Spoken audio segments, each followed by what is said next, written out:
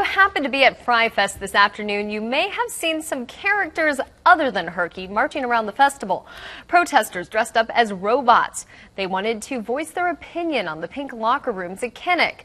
They call it fighting absurdity with absurdity. Now, this issue has been brought up since the locker rooms were painted, but pink, but has been in the spotlight recently. The robots say the color pink does not show equality. Instead, they say painting the locker rooms a different color would help reduce name-calling or insults that were common back in the 70s and 80s when the locker rooms were painted.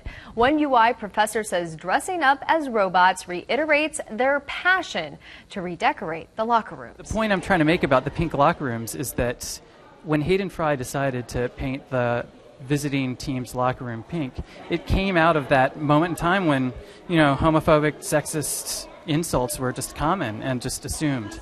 And so I just wanted to bring attention to the roots of the pink locker room. The protesters say they would like to see the visiting team's locker rooms painted blue, or better yet, paint the Hawkeyes locker room pink too.